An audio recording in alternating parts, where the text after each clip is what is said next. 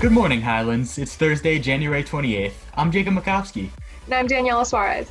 Today's show is exciting as we look into why we weren't back into school after winter break. We're also going to see how our very own Mrs. Goldberg made it onto a PBS documentary, and all about a new popular winter treat. And in case you missed it, a rundown of the Presidential Inauguration. Missed the inauguration last week? No worries. Here's a look back at an event that was different than any other in history, and almost didn't happen at all. January 20th, 2021. A historic day for America as it was the inauguration of the 26th President of the United States, President Joe Biden. The 46th President of the United States, Joseph R. Biden Jr. This was not any ordinary inauguration, as it was the first time in 152 years that the former president has skipped the inauguration of the president-elect. President Trump tweeted on January 8th, "To all those who have asked, I will not be going to the inauguration on January 20th. However, the ceremony was attended by former Vice President Mike Pence, along with his wife and former Second Lady Karen Pence. This was a special day for America, and one of the most remembered moments was a poem delivered by Amanda Gorman titled, "The Hill We Climb." This poem touched the heart of many people and took us one step closer to unity.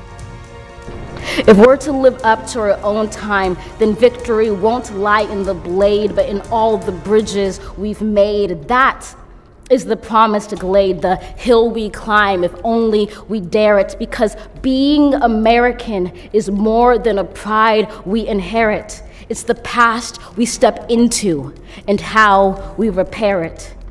Right after the inauguration, Biden wasted no time as he signed 17 executive orders, 9 of which were direct reversals of policies enacted by Donald Trump. As of January 26, 2021, President Biden has signed 33 executive orders, 12 of which reversing policies set by Trump. And now for some exciting news from our very own Northern Highlands math teacher, Mrs. Bradley. On January 22nd at 10:24 a.m., we welcomed another little Highlander to the community as baby Aaron Aletta Bradley was born. Little Bradley came in at 8 pounds 3 ounces and 20 1/4 inches. Mom and Aaron are doing great.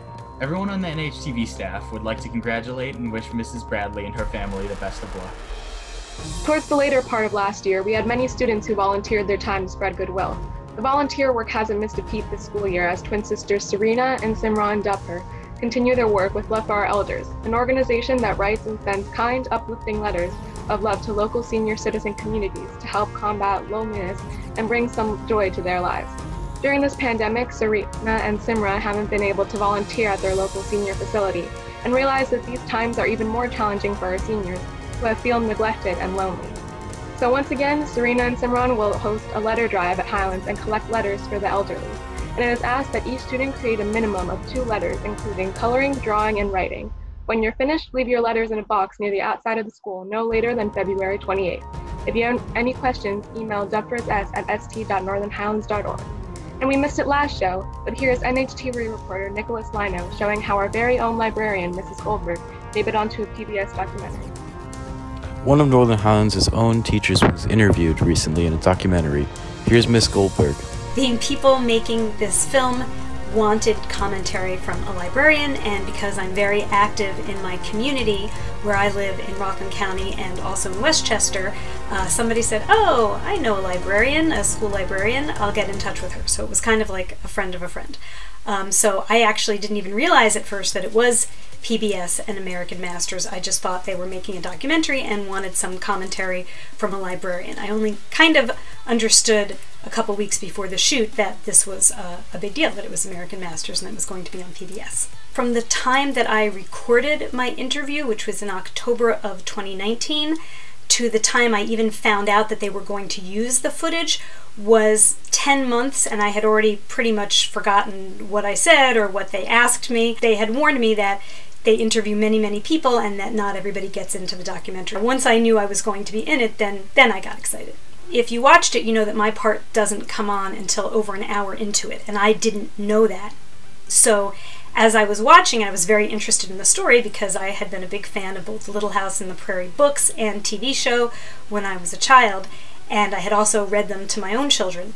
So I was happy to be learning a lot, but after the first hour I thought, is this wrong? Am I actually not in this documentary? And then when my part finally came on, that was exciting, but it went by very fast. They produce an enormous amount of content and then very, very carefully select only what they feel are the parts that really best tell the story that they want to tell. So that was what I learned, and I was very happy to learn it, and I'd love to do it again. As you can see, this was a very critical moment in Highlands history, as it is very cool to see one of our teachers on mainstream media. Chilly weather means sweatshirts and sweatpants season, and if you want a pair to add to your collection, now is the time to buy, since Relay for Life is now having its winter apparel sale. They're offering hoodies, sweatpants, and masks. 100% of the proceeds from the sales will go directly to NH Relay for Life. To buy the apparel, click on the link posted in the description below. After you've filled out the form, you can Venmo at NH-Relay-2020 with your name apparel sale in the description. If you cannot Venmo, email weiner-s@st.northernhighlands.org for other payment options. In other Highlands news, this past weekend, 22 students participated in the virtual Yale Model UN Conference. The conference normally takes place over 4 days in New Haven, Connecticut, with a few thousand students from around the world. Now, students are participating via a platform of virtual meeting rooms. They did a tremendous job and had 3 award winners. Best Delegate was won by Api Dahada and Luke Abuladze, and Jessica Gao won the award of Outstanding Delegate. I apologize for your names. Valentine's Day is just around the corner, and if you've been having trouble finding a gift for that special someone, it's your lucky day because the UNICEF Club is hosting a Valentine's Day Grand Fundraiser. For just $6, you can have a Valentine's Day themed goodie bag filled with treats, stickers, and a personalized note be delivered to a friend's doorstep. Everything could be COVID safe, and all the proceeds will go to the UNICEF Club efforts to curb child suffering in underprivileged areas. If you would wish to order one, look for an email sent by Sonia Satarangani and fill out the form. After you've filled with the form, you can Venmo NARESH-Satarangani by Friday, February 5th. Just remember to be Valentine's Day Graham to the Venmo line. Now let's head to Tie with Sports. Thanks, Danielle. With the basketball season coming soon, let's take a look at one of the top basketball players here at Highlands.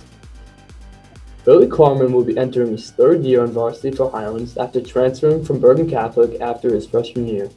He was the leading scorer last year for a Highlands team that played a very tough schedule.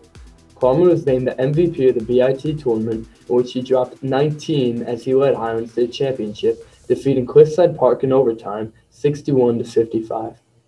Klarman believes that the team will have a very strong year this year. He says that it will be a bit challenging for the team during the first couple of weeks because the team needs to adjust under the new coach, and with the delayed start, the team only has 1 week to learn the new system. However, he feels the team still has the same goal, and that is to win. Klarman looks to reach 1,000 career points this year and to make an all-county team, but his main goal of the team is to win the league championship. That will be a tough task considering how strong the league is, but Highlands is definitely a contender. Klarman is known for being lethal from behind the arc, but he feels his best ability is to make his teammates around him better. When asked about his success on the court over the last 2 years, he said, "I've grown so much both as a player and a leader since sophomore year. The main thing that led me to my success on the court is my obsession with winning. I hate losing. This pushes me in the season and in the off-season. But all 3 years I've been in the program, I believe I've shared that attitude with my teammates, and we have all bought into that." Highlands kicks off the season on February 2nd against Indian Hills.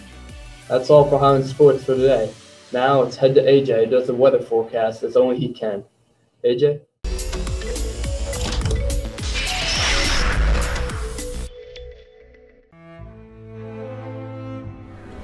Once upon a time, there was a village that lived in an era of peace. Life was perfect for the people of Lindo. The weatherman was one with the 4 elements and was able to predict their actions. His abilities brought balance to the world, but that all changed when the evil dictator Nightshade Crow terrorized the village. The only way to stop Nightshade was for someone to say what the weather was for that day, tomorrow, and the following next 3 days. Only the weatherman could stop the ruthless Nightshade Crow. But when the world needed him the most, he vanished. Thankfully, somewhere in the middle of the forest rests an all-powerful magical sword that grants its user the ability to tell the weather. But only one who has a pure heart and the will to do good can wield the blade. Until then, Nightshade Crow reigns as the supreme evil dictator of Lindo. Or is he? I hate evil dictators, especially those who mess with my own town. Oh, I'm gonna stop that monster and save them all. If not for me, for Mom and Dad. Oh, how could I forget the last things they said to me? Run, help! We're on fire! Quick, go find the sword. And how could I forget what Uncle Carson said? No! I'm gonna bring them to justice and save them now.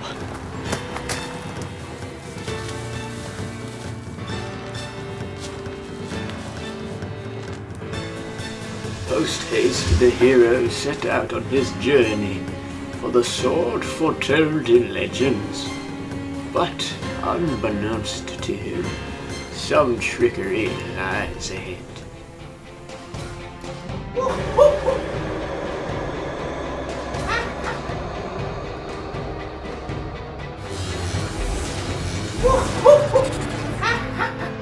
Thou wishes to pass through me, thou must first answer my riddles 3. Where does the goose fly when the sun... Ow! Ow! What the heck, man? Was that really necessary? Was it? I stand here all day in this backyard and I wait for someone to come by so I can tell them my riddles. I don't even get paid. Or you can't just go around and throw rocks at people. It's not cool. I don't even care about the riddle anymore. Just go. You ruined it.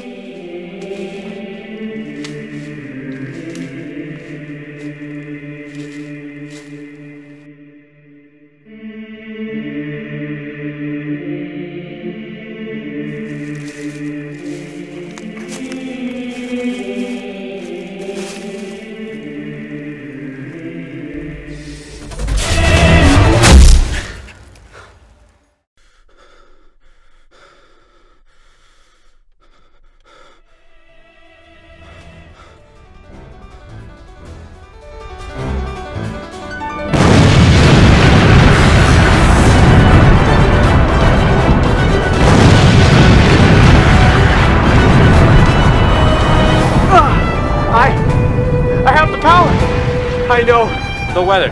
Good morning, Highlands. I'm Ajay, and this is your weather forecast for today. Today will be partly cloudy, with the temperature hitting a high of 30 degrees and a low of 14 degrees. So get those scarves ready. But hold on, tomorrow it will be mostly sunny, with strong wind. The temperature will be hitting a high of 21 degrees and a low of 12 degrees. On Saturday, it will be sunny, and on Sunday and Monday, it will snow.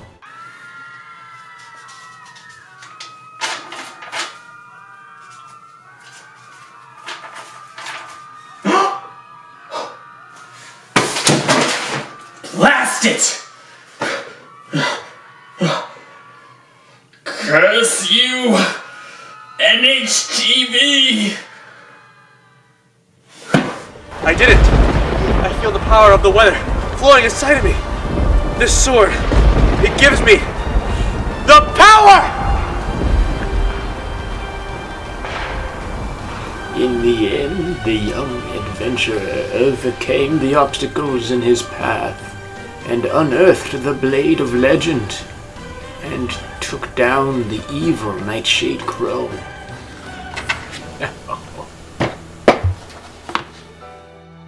Thanks, AJ.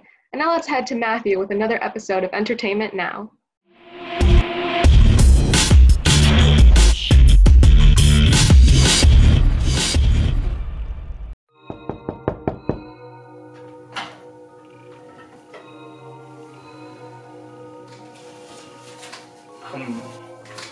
Excuse me, Mr.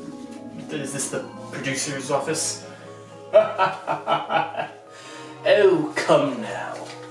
No need to be so formal. I wouldn't expect that from my nephew's best friend. You may call me M. Matty Matgrave. Or Matgrave, if you like. Yes, thank you, Mr. Matgrave, sir. Actually, I wanted to ask you about your nephew. Matt too? Oh, he's such a great boy. Such talent on such small, tiny shoulders. If you don't mind me asking, what exactly does he do for the show? I mean, not to accuse you of nepotism. Nepotism? Who told you of that? Was it Matt Tech? No, I just meant nothing. Anyways, it can't be nepotism. After all, I'm not the one who hired him. Who hired him? Oh, man. Hey, you're on at 5. Yeah, I'll be right there. Thank you, Mr. Matgrave. Sir. Good luck with your show.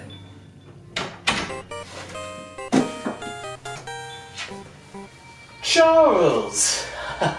Yes. Good. Yes, it's about that boy you've hired. Matt too. And that little college friend of his. Yes, I just wanted to warn you. Whatever it is you want to do with him, I recommend you do it quick. College boy is starting to sniff around. Whoa! It's about time, Highlands. Welcome. It's about time loops, isn't it? Groundhog Day. You talked about time. Yeah, alright, time loop movies. Edge of Tomorrow is a great movie. I mean, Tom Cruise has an amazing performance, a lot of action-packed scenes, a lot of comedy bits that they managed to sprinkle together, and most of all, it's paced amazing, so you'll be on the edge of your seat the whole time. Source Code is another great movie. Jake Gyllenhaal gives a great performance. He brings a real character arc to this film that already has amazing special effects, and then... You know, this one is oddly specific. Are you running out of ideas? What? No. I mean... Couldn't you come up with something? Weren't you saying this is your job? I have the hardest job on the show. Dealing with you. You can just watch Groundhog Day. It's way more holiday appropriate anyway. Why don't you just watch something stupid? Like yourself in a mirror. Is this just about your own little time loop film? That film you made junior year for the Golden Reel? Across the... Beyond the Foreverscape was an excellent movie. You know what? I'm done. I'm done helping you live out your little high school fantasy. Don't call me anymore. Don't bring me on to do your job, because I'm done. I don't believe that for a second. A second, like clock, Groundhog Day. Thanks for sticking with us here. Be careful. The roads might get a little icy soon. Back to you, Jacob and Danielle. Thanks, Matt. And finally today, for the first time this year, let's check in with the TV1 class and reporter Bridget Wachowski, who takes a look at a sweet treat that is literally blowing up in people's mugs and all over the internet. People's initial thoughts when they hear the word bomb typically aren't very positive. However, this winter, the word bomb is taking a new turn with chocolate and fluffy marshmallows. Hot chocolate bombs are taking over the world faster than you can refresh your homepage. They're sweet, they're delicious, but unfortunately, they're hard to get. Hot chocolate bombs became a trend thanks to the app TikTok. Despite their popularity and wild success, there have been some mixed reviews about this sweet treat from the lucky people who got the chance to try it out. When I tried it, it was actually really bad because it was really too sweet and I couldn't mix it into the milk enough, like it was just chunky. I saw them on TikTok. I saw some people were making them, and then I saw in stores some people were selling them. I don't think they're worth the hype. I feel like social media, like TikTok, kind of overhypes it. Like it's just stupid. Even though there may be some negative reviews, that doesn't cancel out the fact that it's incredibly difficult for chocolate shops to keep up with the demand for the hot chocolate bombs. Ira's House of Sweets in Wyckoff made over 6,000 chocolate bombs in the month of December, and they all sold out within hours. However, expert chocolatier Manuela from Chocolates with Love in Ramsey has yet to make this sweet treat. I can't remember anything like this since the Chia Pet. So I've heard you tried to make these yourself. Was it easy? Not at all, because I didn't have the mold, and I used plastic cups, and it was very difficult to get the chocolate out. As demands just keep increasing for this popular item, there's no way to know if chocolatiers will be able to manage and provide the people with them. Even people of all ages are trying to create their own bombs at home to hop onto this super hot trend. Lucky for me, I got my hands on one of these treasured chocolate bombs. Hopefully chocolatiers and chocolate stores will get the supplies soon to start selling them. From NHTV, I'm Bridget Bruchalski. Thanks, Bridget. Stay tuned for more from the TV1 class and shows all month. And that's our show for today. Thanks for joining us. Remember to stay safe. See you next time, and good morning, Highlands.